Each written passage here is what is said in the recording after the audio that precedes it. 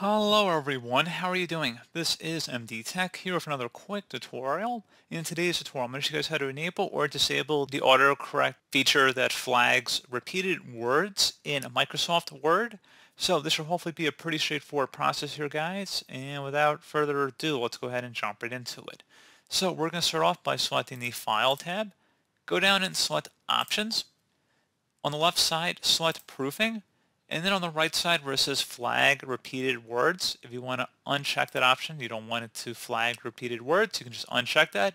Otherwise, you can go ahead and check mark it next to it, and you would select OK, and that's all you have to do. So pretty straightforward process here, guys. I do hope I was able to help you out, and I do look forward to catching you all in the next tutorial.